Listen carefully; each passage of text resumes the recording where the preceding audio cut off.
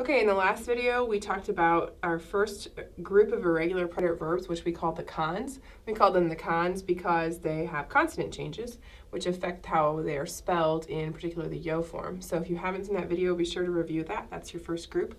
The second group we call the loafers. Now, I'm referring to these groups of verbs as irregular verb gangs.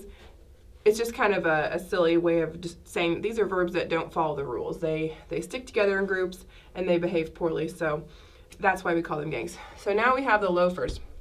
And the word loafer is a variation on the word we use for stem changing verbs in the present tense, which is a boot verb. If you remember a boot verb, you might have a verb like dormir in the present tense, again, not the preterite, but you conjugate it duermo, duermes, duerme, dormimos, duermen. Okay?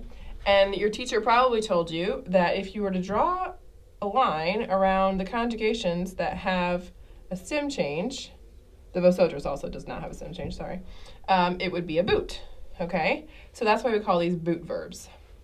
Again, this is present tense, not preterite, but this is where we get the word loafer for this gang of verbs. Their cons are always car, gar, zar, and your loafers are always IR verbs with a stem change in the preterite, which is always either E to I or O to U. Now, let me show you what I mean. You have a verb like dormir. In the preterite, looks like dormi, dormiste, dormio, D, pardon me, dormimos, dormistes, and dormieron. Now what happened there? I have a stem change, O to U, but it's not happening in the boot, it's only happening in the, get it, loafer. This is a short shoe we're talking about, okay? Only in the third person, both singular and plural, but only in this third person are we having a stem change, okay? Hence the term loafers. Is everyone following? IR verbs, stem change from either E to I or O to U, but it only happens in the third person. Therefore, when you draw around it, it doesn't look like a boot. Like with your present tense, it looks like a loafer. Okay, so again, you have two possible stem changes, E to I and O to U, okay? Dormir is an example of the O to U. A lot of verbs are E to I. There are actually a lot more that do E to I than the O to U. And on page, let's see here, 206 of your text or e-text, you have a list of them. Préférir, répéter, seguir, sentir, servir, those are all E to I loafers. The only O to U ones that you'll probably run into, dormir is the most common. Morir, which means to die, is also one that will have a murió and murieron in the third person. But the E to I is a lot more common. So let me show you a couple of those. Servir is one. Again, it's E to I stem change. Okay, so it looks like serví, serviste, sirvió, servimos, and sirvieron.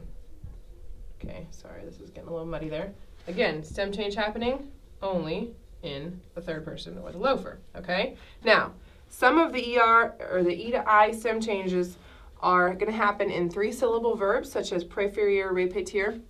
It's important that you understand what the stem is. The stem is not the first E, the stem is the second E. In other words, it's the one closest to the ending. So let me show you what I mean by that, because if you know there's an E to I stem change, but you don't know which E changes, you can have a lot of spelling problems. In a verb like répéter, okay, this is the ending, so this is the stem. This could be a prefix, okay? but you want to make sure you're changing this one. So the E to I, okay, is going to be in that closest to the ending E. So you have repeti, repetiste, repitio, and I'm emphasizing the I. It's pronounced repitio. This is the accented syllable, but that I is what I was trying to emphasize there. Repetimos, repetistes, and repitieron. Again, the I. So again, you have stem change happening in the loafer. So your book will call them verbs with the regular forms and the preterite, with the cambio radical, which is the stem change, E to I or O to U.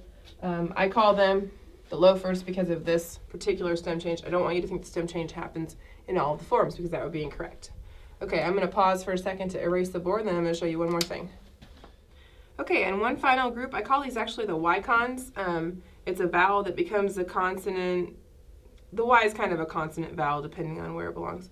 But this happens when three pronounced vowels end up in a row. Sometimes you have a verb like siguieron, okay, where you end up, this is seguir, it's a con, or excuse me, it's a loafer.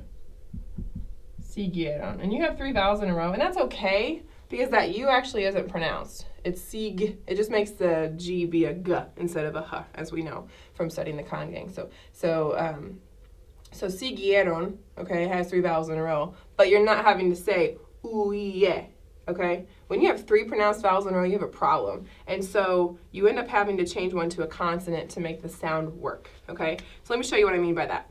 Creer and oír are two prime examples of when this will happen in the preterite. And the reason is they have two characteristics that these Y Cons have. They're either an ER or an IR verb, and they have two vowels in a row in the infinitive. Okay?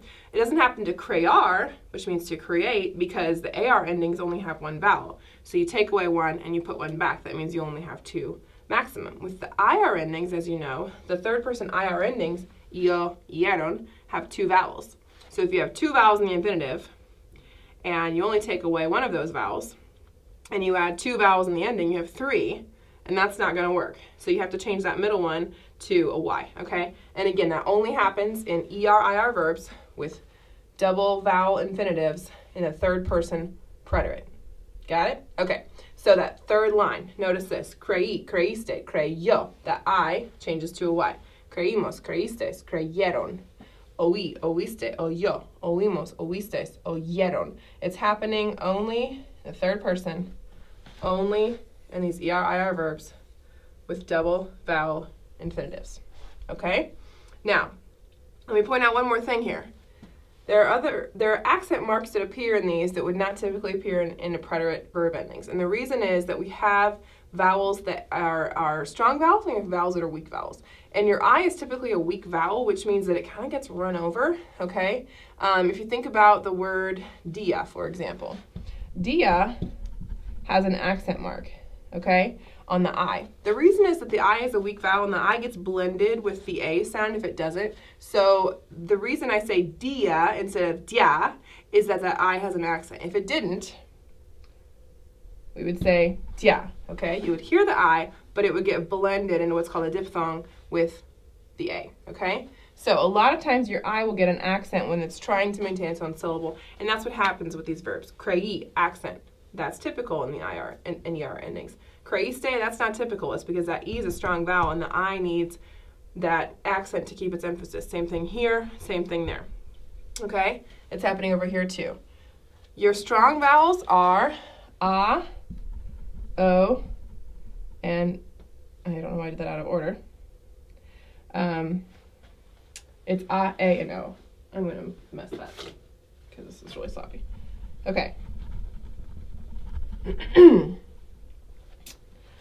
We're just going to exhibit some of my terrible art real quick, okay?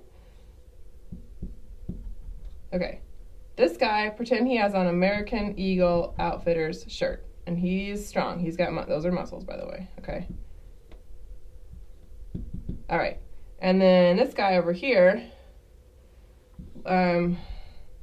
sorry to the U of I fans, and this is a terrible drawing. But we'll just say he has a U of I shirt on, okay? So A, E, and O are strong vowels, and U and I, or I and U, okay, are weak. All right, so he's sad because he can't lift even the bar in the weight room. Okay, so anyway, so A, and O are strong vowels,